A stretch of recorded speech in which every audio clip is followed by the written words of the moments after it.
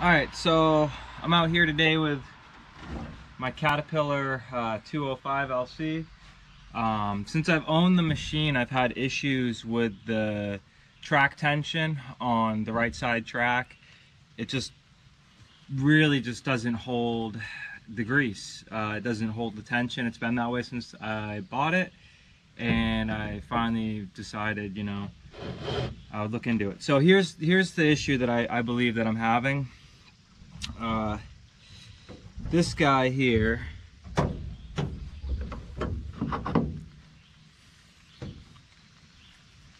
that's called a button head grease fitting right there, and you would slip your coupler onto here to fill grease, but it's coming out. It's all coming out the spout. So right there, that's where the grease is coming out, and this should hold grease. This part is stamped 94. The machine here, this is a 1985. So 9 years after this machine was purchased, this was replaced. This part from Caterpillar, I called my local dealer, is $100, believe it or not, for just this. So what I'm gonna do is I'm gonna try to fix it for less money, and what I'm gonna try to do, I've never done it, is I'm gonna drill that out, I'm gonna tap it out, and I'm gonna put in your standard Zerk, that's what it's called, it's a grease fitting, into this at a 45 degree. That's not a 90 degree, it's a 45. It'll make it nice and easy to get the grease gun on there, and then hopefully this will keep the grease from coming out. And that's like, I mean, you could pick up a whole pack of these things for like $4.50. You can buy a metric tap and die set, a really nice large metric tap and die set, for $75 So for $80, which is $20 less than what this part would cost new, it's going to be how I go about fixing this. So it saves money, and now I've got a nice tap and die set. I've got spare Zerks, so if I ever need to replace a grease fitting again, I'll have the ability. So it's not really rocket science. We're just gonna take the drill, and we're gonna put the drill down in through here. Yes, metal shavings are gonna get in there, but I left all the grease in there, so I'm hoping the grease will attract all the metal shavings. It'll stick to it, and then I'll scrape it all out with a stick. And I guessed on the drill bit size. You know, I took my tap. You know, I could probably go a little bigger than that drill bit. But start small, go big.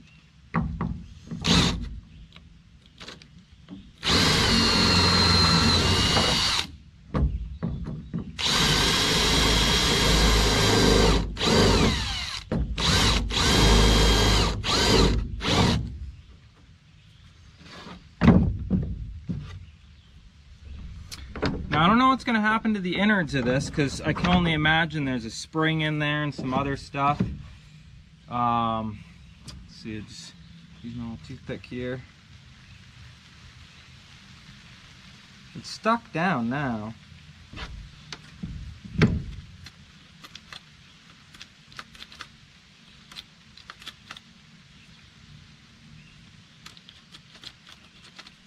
You know, I'm guessing the spring that's in there is going to be way bigger than the hole that I want to drill. So I'm just going to go ahead and not worry about getting the internals out of here. I don't think that there's going to be any harm with the internals in there. I will pump a bunch of grease through it, a liberal amount, to help push any metal shavings out of there.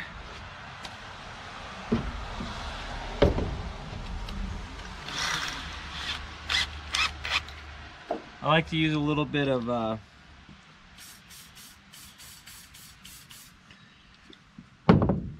lubrication on the tap. It helps the threads cut. It's going to make a world of difference. You want to check for 90 degree all the way around.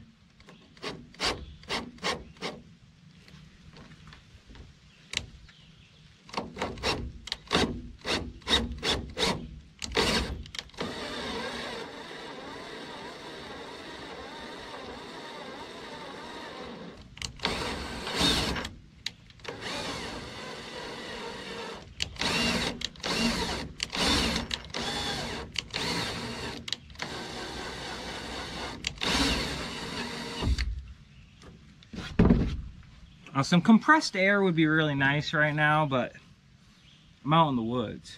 So, unless I want to bring an air supply out here, whether it be gas powered or off a generator, I'm just going to do without it at the moment.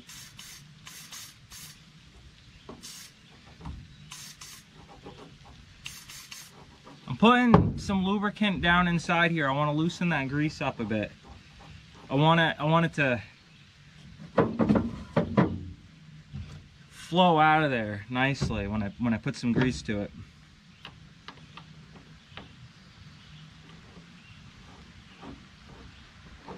So now I'm putting the Zerk. I'm installing the Zerk.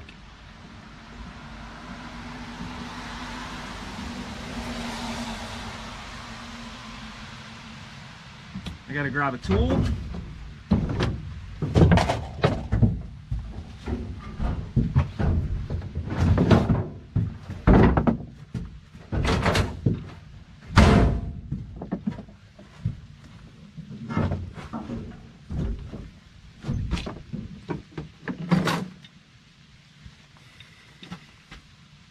That's a smooth bore pipe wrench right there.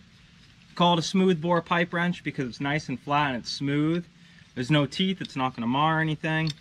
I like this tool a lot.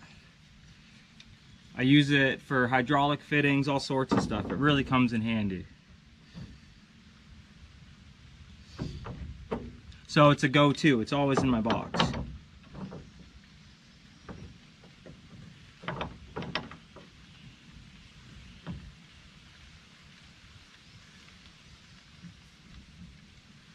Now we don't want to go too tight to the point where we break these. This needs to be snugged up here.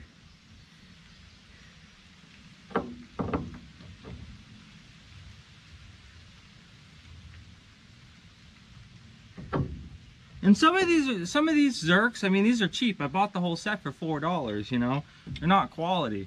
So they're gonna break. I'm gonna, you know, if I overdo this, I'm gonna rip that thing right off of there. I know it, I've done it, I've been there.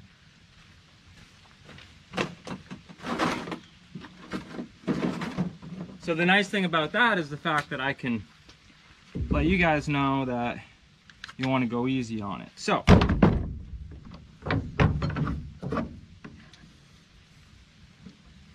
we're going to clip the grease gun to here. I'm going to put some grease through it.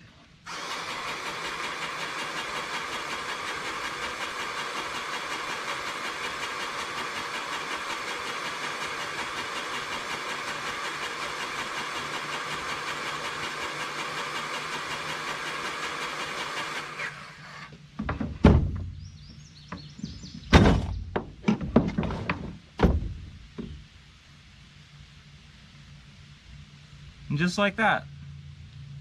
So now this takes grease. I know that this will take grease. I pushed a bunch of it through, so I hope I got all the metal shavings. And the last thing to do would be put it back on the machine, fire it up, get the track off the ground. And we're gonna go to the location for the grease fitting. It's really hard to see. It's going in there.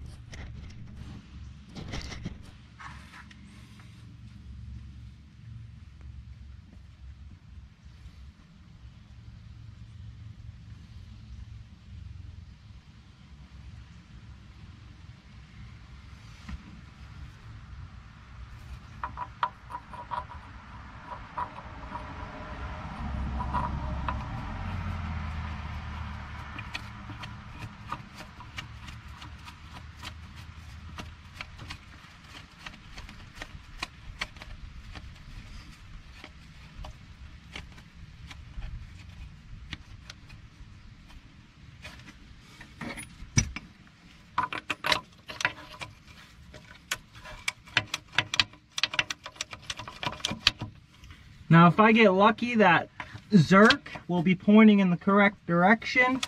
If not, we will have to make an adjustment. You know, maybe I have another issue going on, but as far as I could tell for issues,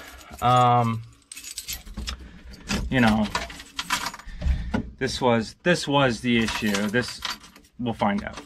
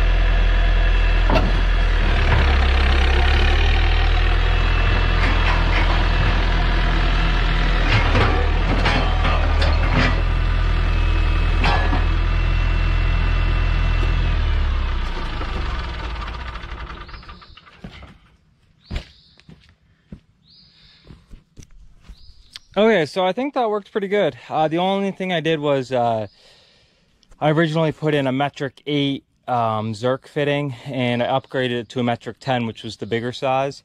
I wanted to start out with the smaller size just to see how that would work, and if it would work, that would be fine. You can always go bigger, you can't go smaller when you're drilling and tapping. Anyways, so it's holding. There's a little bit of grease coming out.